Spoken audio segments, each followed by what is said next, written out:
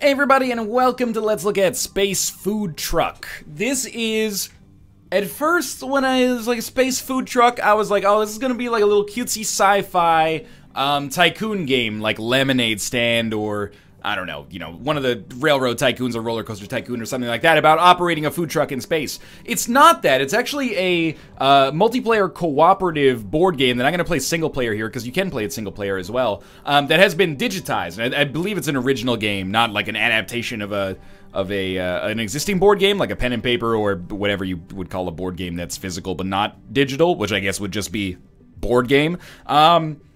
That has multiple unique roles and involves a lot of teamwork and is a little bit of deck building based. When I was playing with TB, he said it was a little bit more like Dominion, which I've never actually played myself. I get a pretty large, like, Forbidden Island or Pandemic vibe from it in the sense that you're not really playing cards, but you have to, basically pool your actions with your teammates to cooperate to come up with the best strategy to accomplish what are common goals, if that makes sense. So the real strength of this game is that the online works and exists. And you can totally play it with your friends, and you can play it with strangers as well. There is only a quick match. There's no, like, lobby browser or anything like that. What I will say is, as with anything, especially, like, multiplayer-focused indie games, your mileage may vary when it comes to finding an online game. Your best bet is going to be finding friends that you can play this with. It's also $21 Canadian, which probably puts it at $20 American on the store, and I got a review copy from TB, actually, which is a weird way of doing disclosure, I guess. But we're just going to do a single-player game, because you can actually play it single-player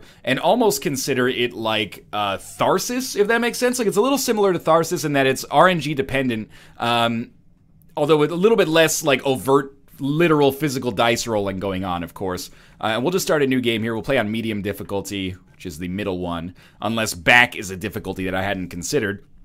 And I'll get to explaining the story that goes on here. Space, sprinkled across its vastness, are more exotic flavors than any single tongue could hope to fathom. We, the Galaxy Gourmet crew, risk our lives to bring the finest dishes from across the stars right to your home planet, and to earn money so we can repay our creditors for this very expensive ship. The captain has plotted our course, the chef selected some signature recipes, the engineer says all systems are go, and the scientist, we prefer not to ask what he's up to anymore. All we're missing are fresh ingredients and hungry customers. So we do have 4 classes here, and if you play it online, every person gets their own unique class, but I'll be playing the roles of all the classes, which also works fine if you consider it more of a strategy game and less of a like a multiplayer board game. I like that it works both ways. I mean, I guess technically you could just play Pandemic by yourself and that is okay, but it feels kind of lonely. But in this, I really feel like I'm managing a strategy game, so it's neat that it's kind of polymorphic in that sense that you can play it as a single-player game, even though its strength lies in multiplayer. But just keep that in mind as we play here, that it's the kind of thing that's definitely heightened by the communication aspect of talking with friends. So this is our map. The first, second, third, that basically indicates where we make our deliveries. So I'll do my best to explain the multitude of systems going on in this game right now. First things first, we get a bad event that's happened to us. An event happens every turn. Could be good, could be bad. This one's bad. Shouldn't have clicked that. A bogus link hacks your discard pod, sucking a random card from your hand. So we used to have 5 cards, now we will have 4.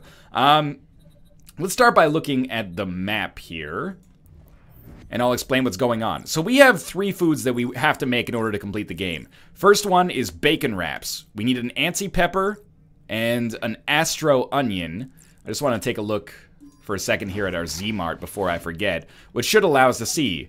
No, we don't have any of those ingredients right off the bat, which is a little bit of bad luck for us. Again, there's a lot of RNG happening here, which I saw in Steam reviews some people were mad about. It's the kind of thing that I think, it's to personal preference. If you're okay with a game that has a lot of RNG focus and can probably fairly be called unfair, then you'll be fine with it. Otherwise, you will not be, probably at least. Let's go look at our map again.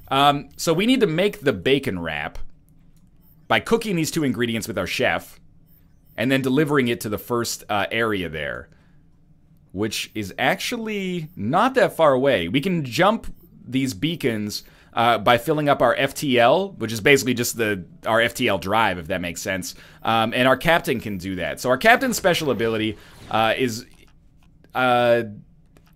I was going to say antiquated, but I mean elucidated maybe is what I'm going for with these job cards. Captains can ask around, play to reveal a clue for 3 unvisited planets, or they can engage to power up the FTL drive and then jump to other planets. If you're wondering what's going on with these like symbols here, like orange square 2, orange square 4? I'm going to explain that, but first I'm going to explain the lose condition. If your ship takes 7 HP damage, you die. That's our only lose condition. Engineer can fix the ship. There's shields, but some things go through shields. We can replenish shields, etc., etc. The orange indicates how much power that card generates, and the blue indicates how much that card is worth. So as you can see right now, we have 2 power from both A Taste of the Future cards here, which are basically just used to power other cards. And then we have Ask Around. This costs 0, but is worth 1. And Engage. Play this with power to charge the FTL drive, then travel as far as your charge allows. So if we played this with our 2 power, we could jump 2 beacons because our FTL drive will be powered up for 2. First, we're going to Ask Around. And we're going to look at, we're starting here, so we're going to look at these beacons. Eureka location revealed. You get a card for going there, so this is what it's revealing to us. Let's look at this one. It's all relative location revealed. We're looking for some of these ingredients, ideally. Space-time files location revealed. That's not necessarily great. Every turn, by the way, you discard your hand and then get new cards from your draw pile, and then when your draw pile is dead, you shuffle the discard pile into your draw pile and draw from that. So basically, you're constantly filling up your draw pile and discard pile, and you want to make your deck better as the game goes along by getting high-value cards, but we'll talk about that as we go on. Right now, let's just consider it like a strategy game. So we'll play Engage. It's a little complicated the first times you get through it, and the in-game tutorial basically consists of a built-in YouTube video, which I think is not the most optimal way to do it, but once you wrap your head around it, it's pretty easy. I mean, board games usually are just a relatively complicated array of rules that, you know, you slowly wrap your head around and learn optimal play. So I played Engage. I played it with 2 cards that have 1 power each, which gives us 2 power. That goes to our FTL drive, and then we're going to jump 1 here. Oh, I didn't mean to click Done. Actually, I think it's fine that we click Done. We'll click Punch It, go to our next section. Ontario. Wonder if these developers are Canadian. Eureka! A stimulating encounter as your scientist inspired. A random research node is unlocked from any working lab station, and the card goes directly into that player's hand. So basically, ignore some of this. We progress further down the tech tree, and our engineer is going to get an engineer-specific card that is going to be good for him. 2 power, 3 value. That's really good, actually. I guess we'll dock ship because I clicked Done like an idiot. And maybe wasted 1 fuel. Oh, the fuel stays, so that's fine. We do need an anti-pepper, so actually discovering this blueprint here is pretty good. And we'll take Diploma Bot, and we'll take the claw. Don't worry about that so much right now. I'll talk about the mechanic as we go on. Every turn is 2 phases, effectively, so we're going to move on to our next phase. At the final phase, you have to buy something. So the total value of the cards that you spent is what your wallet size basically is, as you can see right here. And there's all sorts of cool deck stats that you can see. Everybody's roughly around the same here. But so we can use our 4 Z credits to buy something. And I think we are going to buy a hall pass. This allows us to move to any room, which is useful to give cards to other players or to fix problems that'll show up. So let's just not worry too much about that. That goes instantly into our discard pile. We'll end our turn. All of our spent cards go into the discard pile. We draw a new hand. Presentation-wise, I think the game does a pretty good job of letting you know what's happening turn to turn, which is really important considering that there's a lot of mechanics at work here. Crisis, technical difficulty. So now it's the chef's turn. By the look of those sparks, it's safe to assume we have a faulty silk transducer in the workshop. The chef and engineer have 12 turns to get there and resolve the crisis, or the ship takes 2 damage. Now, 12 turns may seem like a lot, but actually, the only thing we need to do to fulfill this crisis, like to solve it, is to move the chef to here. But we actually need a hall pass card, or a card that moves us to the workshop by itself to do that. So we can't do that right now. And 12 turns is like 1 turn you, 1 turn you, 1 turn you, 1 turn you, 1 turn you, etc., etc. So it actually only takes a few cycles for us to really find this being a problem, and it'll do 2 damage to us, which is kind of a lot. So as the chef, our goal is to cook the ingredients. So we really want to buy the anti-pepper so that we can cook it on our next turn. We need to find an Astro Onion at some point. But the first thing we're going to do is use this card, Taste Test. It costs 0 and allows us to draw 2 cards. We probably want to get a hall pass. We could get more power, but I think we want to get a hall pass, and the reason for that is that we can then move here and resolve the problem, which saves us the issue. You can kind of probably see the Tharsis comparison now. Now, we can either discard this or destroy it or discard, rather, respectively. You might say, why would you why would you destroy when you could discard? Well, if your card is shitty, and you will actually sometimes get cards that are like -1 value and 0 power, then you want to destroy them to thin your deck and make your deck stronger in the future. So this is good, though. Like, having 1 power is at least okay for now, I think. So, I think we'll just discard this, and we will use our hall pass to move to the workshop. That'll resolve that crisis. The faulty silk transducer in the workshop has been dealt with, preventing any damage to the ship. It just needed a little love and duct tape, and we kicked it a few times. So that's good to solve that problem. Now, because we're in the same room as our engineer, we could give him some cards, and we could actually see his cards right now if we want. He's got the Neutropill, he's got his own hall pass, he's got the combination Neutropill and hall pass. Anyway, he can use Trusty Wrench to repair shields or repair other systems that are broken. Like, for example, our scientist has a broken draw pad thanks to an event, so we could repair that. So he may need some power for that, but the Neutropill is really good for power regardless. Or we could upgrade the ship with better shield capacity or engine capacity, which is probably good. But I think we want to actually give card, and we're going to give the engineer one of our Taste of the Future cards, just so that he can do one more thing next turn. And then we'll enter our next phase. We can't cook, really, because we don't have the ingredient yet that we need to cook with, and we need to be back in the kitchen. But just playing this card will move us back. So let's go to our next phase. I wonder if I should just play cook right now. You gotta play it with 2 power, but we're discarding anyway. This at least moves us back to the kitchen. This might be a bad move, but even though we're not cooking anything, this lets us move back here so that, you know, on the next turn, we don't have to move back here in order to cook something. So let's go to our next phase, because you can only cook in the kitchen. But I guess cooking brings you back to the kitchen, but we were going to discard it anyway. You get the idea. So we're going to take anti-pepper, and we're going to hope that we're able to cook that on the next turn. We could take leftovers, but it kind of thins your deck. Like, it makes your deck worse, because it's just a 1 power 0 value card, and you don't want to be drawing those in the future. So we picked up cook, taste test. Unfortunately, we did not pick up the anti-pepper. Alright, so we got the scientist turn. Our event, Vexel. We just fumigated. Where do these things keep coming from? Add a Vexel to your discard. Unfortunately, this means that we just got a shitty card in our deck. The scientist, I think, is probably one of the easiest roles to play. You have abilities that basically further you down the tech tree. So without kind of belaboring the point, Foresight allows us to peek at future technology. Research, if we use it with power, allows us to actually research technology, and this technology is going to give good cards, usually, to other people in our ship. So you know what? Let's give our chef another good card. Moon Dust, artificial ingredient, high value, decent power, and we'll give the, well, why don't we give ourselves one as well? A Breakthrough, play this card to reduce any character's lab cost by 2. We could also, if we had more research points, mutate and make a card more powerful. I hope I'm doing a decent job of explaining this. You don't necessarily have to fully understand what's happening right now. You know, you can just wrap your head around it as we get going here. I think I'm going to buy the Claw. Play to pull any non-job card from your discard into your hand.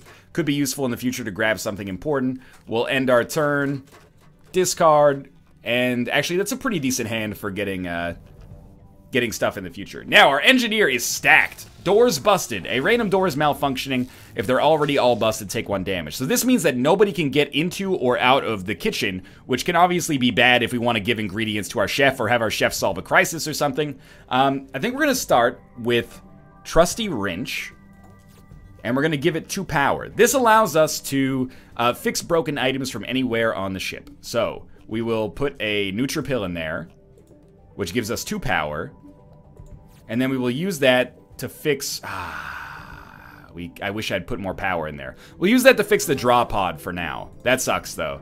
I should have tried to fix the door. And then we'll go to Upgrade Ship, and we'll put 3 power in here. Oh, you can only play it with 1 power. Okay. And we'll upgrade our shield capacity by 1. And then, sadly, we're done because I'm an idiot. I totally could have put a Taste of the Future on here. We could also Hall Pass and then give, like, our captain more power. What's your hand like right now? Just a Hall Engage. You got some power. You know, I think I'm going to Hall Pass because we're going to discard it anyway. And then give our scientist more power in the future here. By the way, we're probably not going to be able to... yeah, there we go. Give them more power so they can research more. We're probably not going to be able to finish a game over the course of this, But you can really see how things get going here. Let's take, we got a lot of value. Let's take Diploma Bot. Basically, this resolves one crisis for us for free. So what I will say is that, you know, you're probably a little bit overwhelmed. At least I feel like if I was listening to myself, I'd be a little bit overwhelmed and confused by all the mechanics that are going on here. That's not to say that you're stupid or anything like that. I mean exactly the opposite. I mean to say that it's not an easy game, at least to just watch and understand. But also keep in mind, I'm playing all 4 classes, and what really is the strength of the game is that even though it's complex, there's kind of that modular complexity that every class adds on. Knowing the synergies and how the classes work together is essential to play it in single player, but to play it in multiplayer, you know, I was playing my first multiplayer game as the researcher, or the scientist, so every turn I was basically just like, okay, if you don't need me for a crisis, I'm going to use all my power to research. And that's my role. The engineer is like a flowchart, you know, do I need to fix stuff? Do I need to fix the shields? Do I need to fix doors or solve a crisis? Then we can upgrade something, you know? So the chef is a little bit more complex, and I haven't totally wrapped my mind around the captain yet, but apart from that, it's pretty easy to play as a single class instead of all of them. We're going to charge up 2 power with our captain, and we're going to move. Your next destination must be connected to the one you're on. Well, we're on this one. I guess we have to go here, and then here, and then here. Yeah, so wait, that's 3 jumps. Hold up. I'm doing this backwards. Close this one. We got 1 jump left. Close this one. Close this one. Sometimes I do find the UI a little confusing. Go to this one. Yeah, there we go. 2 jumps left. This is what I'm looking for. Then come here. Your next destination must be connected. What are you talking about, man? Okay, now we got 3 jumps. I guess these are the only ones we can go to. I thought those were connected, but they're not. Tell you what, let's go here. I know we need to get here to deliver, but we need our ingredient first. Let's go here, here, here. And we'll just see what kind of events we get along the way. We could go more slowly, but we need an engage card every time we actually want to start the ship. So it might be good to just get these events and see if we get some good stuff out of it. First event. The captain runs into an old flight buddy. Old flight school buddy. He knows where to find the blueprint for your rare ingredient. Oh my lord. That's distant, man. That's where chocolium powder is, which we need for our rarest option there. Punch it again. We're going to move 1 more. We don't really need that right now. I really doubt we're going to deliver more than 1 thing. The game gets pretty tough. Your cook donates some old cooking grease for fuel. FTL charge refills +2. Awesome. Let's punch it a little further. Embron. Pep Talk, the captain would like a word. Another random player feels invigorated and draws a card. So that's 1 more power card for our scientist. We're going to dock, and we're looking for Astro Onion, which we totally got. Put a couple of those in there. Put some silk, which is basically a high power item. And do we need any more anti-peppers? We will in the future, so resupply. Beautiful. That was good. We could hall pass ourselves and then give an engage. Nah, it doesn't really make any sense. I think we just go to next phase. We got a hand value of 5. Let's buy the silk so we can use that for power in the future. End our turn, and we're moving on to the chef here. Well, we can make plenty of moves on the next one with all that power. Hey. Cyberpunk. Unfortunately, we just had a card get taken away from us, and unfortunately, it was our cook card. So we can't actually cook anything in all likelihood on this turn. We'll use Taste Test.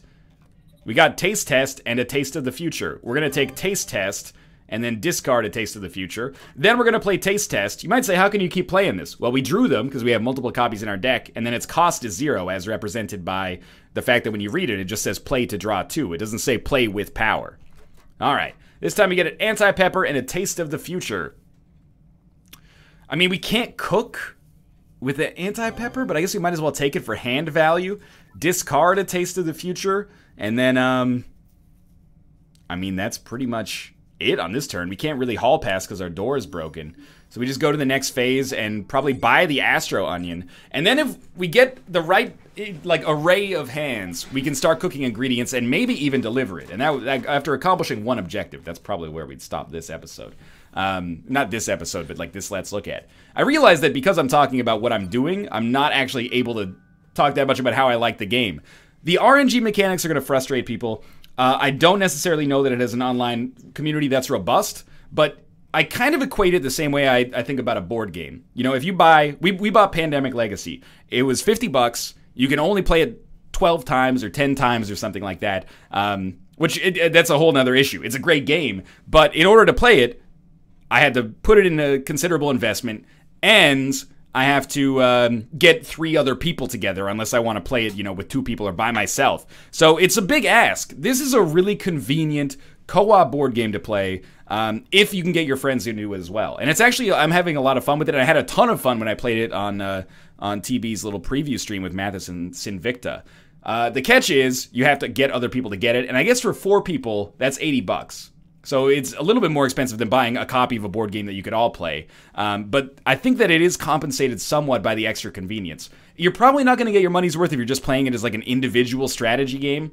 But remember when I did my Let's Look at Tharsis, I was like, man, this would be really cool with online co-op or even like physical co-op. The game does have local co-op here, by the way. But this is kind of like very similar to that. Similar enough to that I'm like, this is cool. It's also presented well, and you could argue that, you know, if you spend $15 in Tabletop Sim, you get access to mods that allow you to, you know, do something similar to this. But I think the presentation, the fact that the rules are scripted and codified, which I understand you can do in Tabletop Sim, but not all mods have it, and it actually supports the people who invented the game. Not that I'm saying the modders don't deserve support to begin with. I think that adds up to enough of a case, I guess, to make it a considerable purchase, I guess, if that makes, not considerable, but like a purchase to consider, I guess is what I mean. So here was our problem here. A terrible person has fallen asleep at the wheel, and his ship is on a collision course with ours. Discard 2 power to honk or eclipse our ship for 1 damage. We could take the damage and then use all of our power for research, but shields and HP are kind of precious, so I think we'll discard 2 Taste of the Future cards because we can. And then we'll go to research, and we'll put 2 research in here, submit, and we'll get 1 new card for our captain, which is Captain's Orders. Play to teleport 1 unit to any room, and then I lost it. But we'll also mutate, and mutating gives 1 power to any 1 card permanently. Now, it's not all copies of that card, but it is any 1 card permanently. So let's give 1 extra power to this Taste of the Future card, and our engineer can do a lot of stuff on their turn. That's it. That's all our research. And that'll end our turn. So we'll go next phase. At this point, maybe we want something that's just high value, but our cook already has a copy of. So let's pick up Astro Onion. And that makes our deck not so bad. I mean, that's the other kind of loop that's happening in the game is, okay, we're trying to accomplish all these objectives, but at the same time, we want to build a deck that's not shitty. So every time you take a leftovers card or you get a card that's bad, your deck gets worse for the future because you're going to draw that card multiple times until you can destroy it. So I don't want to just like endlessly buy leftovers here because it actually makes our deck worse in the long run. All right, so this time we got more ability to do research on the next turn. Engineer's turn. There are good events, I swear. Just these have been mostly bad. We just fumigated. Where do these things keep coming from? Add a Vexel to your discard. So that's a 0 power, -1 value card, which is bad for us. But we can upgrade our ship and use Trusty Wrench to repair some stuff. We should really repair both doors, and I think that's all we need to do. I think it should only be 2 power, so we'll use our upgraded Taste of the Future card. Repair, repair. I guess we could have repaired 1 level of shields as well. But that's not necessary, I guess, right now. So we'll do that. Then we'll do upgrade ship, and we'll put 2 power. Oh, we can only do 1 every time, man. We'll do 1 power on that. That card actually had a workshop stat on the bottom, so it took us back to the workshop. Workshop indicator, not stat, I guess. And we will increase maybe FTL engine capacity right now, and unfortunately we just wasted 1 card, but that's okay. We will need an anti-pepper in the future, and we will need cheese for our cook, so I kind of don't want to take it. I guess I'll take leftovers. It does thin the deck out, or it thickens the deck, I guess, in a way that's bad for our engineer specifically, but it might make it easier for the team to succeed. Okay, captain's turn. Our events. Discard 2 power to dodge. I hate it. At least we don't have more crises, though. More crises. So we only have 2 power. I guess we use engage. And to be honest with you, we definitely want to start moving towards our delivery position, because once we get to our, that's a jumps left, Crab Nebula. Oh, I can make both jumps. Once we get to our delivery zone here, if I have the food prepared, or if I cook it there, I think, we'll complete our objective, which is actually awesome. The chef wants to show off one of his favorite dances. It's a pretty sweet song, I've got to admit. Discard 2 power to stop him, or he breaks 2 random items. Well, he's going to break 2 random items because I don't have 2 powers. So he's broken a draw pod and a lab station. We're going to punch it one more. A draw pod basically means that one unit is going to draw 1 less card. And lab station means we can't research things for one other unit. For one unit, one class that I don't know until we see the ship again. Technically stealing. Your engineer swipes some power from a busted old satellite. Shields refill +2. That's good. That's a good event. It happened. Alright, number 1 priority, ingredients we're going to need in the future. The Zapmar, by the way, this is just our overall capacity for this area. We could throw some shit out if we want to, but I think we're just going to go for, like, raw power here. We could use more power in our deck. And we could use a hall pass to put ourselves somewhere, but I don't think it's necessary. So we'll go to next phase. I think we'll buy... let's buy an anti-pepper.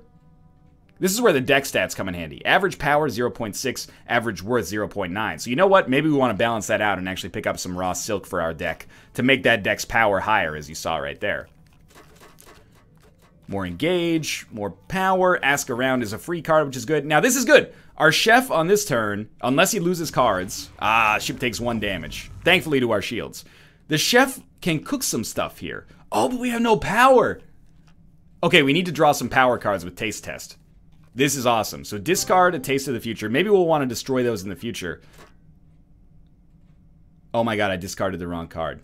That's okay. We got another taste test. We can do this. Sweet. So I'm not a huge idiot. Take this one. Discard cook for now. And then we can play cook and 2 power and our Astro Onion. That card has no power. Oh, sorry. Click submit. Then click on the Astro Onion. Oh, we could have cooked out of our discard pile as well. Oh, but we don't really want to cook moon dust anyway. There you go. So now you can see the check mark here. 1 ingredient is cooked. All we need to do is get the anti-pepper again with a cook card, and then we're good to go. Next phase here. We're going to have him buy the cheese, because he needs the cheese for his deck to cook the antelope souffle next. End turn. Could have bought some other stuff, I guess. Well, no, he could have just bought leftovers. He's got cook, but he needs to draw the ingredient. Okay, it's our scientist's turn. Cosmic Raid. Okay, so 1 more lab station got busted. The cook and the engineer cannot get anything now. I don't really want to peek, so we're just going to research with power. This is what I said when I said the scientist is like the easiest player to play as, I think. Unless I'm just doing it terribly wrong. Let's give our scientist 1 new card. This is Yellow X, an artificial ingredient with decent power and decent value as well. And then, like, we can't... I guess, actually, we could use Foresight and Hall Pass together, because the Hall Pass gives us power as well if we use it. And we can peek behind one of these things here, and then we can see what we'd get if we click on it. So it's kind of just... I'd rather use power to directly research something than just looking at something, but I think that's okay. Now, our scientist deck has higher worth than power, so we're going to take... Spun Silk. We can't afford Refined Silk, and this is going to get a little bit better there. Balance us out slightly. And it looks like we can do basically nothing next turn. Lots of power, but nothing to sink it into. Our Engineer gets a bonus card, which is beautiful. And should really on this turn... Oh, he's got the buffed Taste of the Future as well. Should really on this turn use Rusty Wrench, and we're putting, like, all the power into this. Maybe including Nutripill. What's up? Both of our cat babies are in here. Alright, so we got 6 power charged up into Trusty Wrench. We'll use 2 here, 2 here, 2 here. Can't upgrade the shields. That was a really good turn, actually. We've got a lot of hand value as well, so let's buy Refined Silk to buff that. Oh, it's like perfect stats here. Perfectly symmetrical stats, anyway. End our turns. It's not great for our next turn. I basically just want to finish this first objective and then we can end the video, but it might take another 10 minutes or so. Crisis, the second scientist. A rip in space-time opens in the lab, and through it steps the scientist, mustachioed doppelganger. He quickly begins building something and refuses to answer our questions. The engineer and captain have 12 turns to reach the lab and confront him, or the ship takes 2 damage. So, engineer and captain need to meet in the lab. This is where 12 turns starts to tick down pretty fast, because you're like, shit, I need to get them both a hall pass, and then meet there, and it has to happen within the next couple of cycles, or we're going to have some problems. Now, we do have a hall pass, so we can get our captain here after using some engage, but now that I think about it, we really don't want to use engage, because we're already at the place where we want to be. So here's what I think. First off, Ask Around allows us to get some clues for planets we can go to. Accident Prone is revealed. That seems like a bad event. Solar Crab is something we're definitely going to need for the Antelope Souffle. And then the Breaky Bounce. Both of those sound kind of bad. Alright, so we're done there. But we do have a little FTL power, so here's what I'm thinking. Let's engage with 1 power. I might as well use 2, I guess, to put it in the FTL drive. Submit. Then we're going to go to this one and pick up the ingredient. And then we're going to go back. Then we're going to go back. We're going to go to this one. And then we're going to go back. We're gonna go back. We might be 1 away, but this is okay. Basically, I'm doing this to get to the solar crab that we can then use as an ingredient. When you find solar crab, that'll enter the resupply area, or maybe it'll just go directly to the chef. I guess we'll find out. There you go, solar crab. Dock here to download it, or keep traveling to ignore it. We'll dock here to download it. And then we'll make sure our chef is able to buy it. So we'll take solar crab, spun silk, and then these 2 bonus ones here that are more utility cards. Then we will hall pass, go to the lab, so that in the future, if our engineer can get to the lab, we can fix this crisis. Sweet. Next phase. You know what? Buy the anti-pepper. It kind of compromises the ability for the chef to get the anti-pepper, but it also leaves an open space so that we're not just like shoving anti-peppers in there over and over and over. I don't know what your hand is supposed to look like at this point, because we really are just waiting for the chef to cook the final ingredients. Bonus card! That is great. We need to draw the ingredients. We didn't draw the ingredient we should have drawn. We need to draw an anti-pepper, which we can't do. So I don't know if we should cook this moon dust or what, man. Because I don't think we really have anything to do on this turn, unfortunately. What happens if we cook this? I want to see. Like, we're going to lose these cards anyway. Oh, take that one off. Okay, put the moon dust in here. That ingredient isn't part of your current recipe. Yeah, okay, so we can't really do anything. I mean, we could use a hall pass and then give somebody some cards. But the hall, that's not a waste, but we need to come back to the kitchen anyway. But cook brings us back to the kitchen. All right, fine. We'll go to the workshop. And our engineer here, we're going to give you the moon dust card because it has great power. But it's going to lower our hand value quite considerably. Give card. You, moon dust. I should have given you a hall pass, but I think you got one anyway as is. And then we can buy the anti-pepper. I mean, it's not bad to have 2 of them in the deck maybe. And end our turn. I promise at some point we will finish this objective and you'll see what that's like. Okay, so the scientist basically has nothing to do. Corrosive Sludge, discard 3 power to dodge. We're going to do that rather than taking 2 damage. And that gives us something to do. Dodge. Then we'll play Breakthrough. Reduces any character's lab cost by 2. You can't take it down to 0, because I guess that would be exploitable. So we'll just reduce the scientist by 2. And that's our turn. It's not our turn, because we will give, even though our hand value is shit, we'll give the captain some more power. I guess their hand value will be stacked. And with 2, we couldn't have bought anything anyway, so we might as well just be content to take leftovers.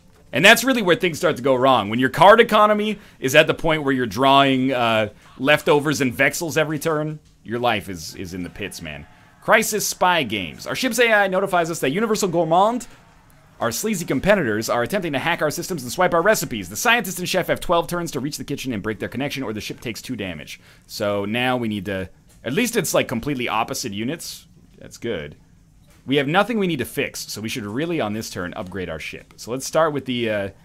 Oh, we have a hall pass, too. So good. Okay. Upgrade ship with 1 power.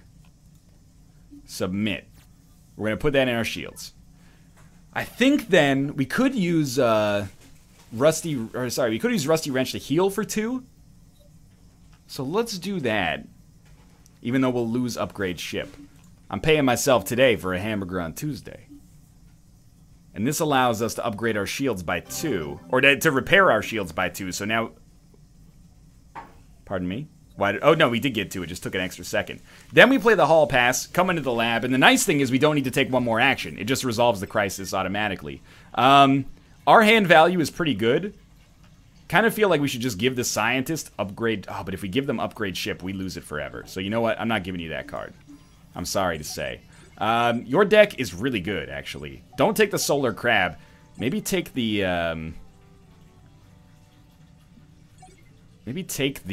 Aegis Battery. Play to recharge shield by 1. Of course, this is inconsequential, because I'm going to leave this run anyway once we actually accomplish our objective. And if there's one other thing that I could say as a, not necessarily a negative, but a your mileage may vary type factor, the games do tend to play pretty long.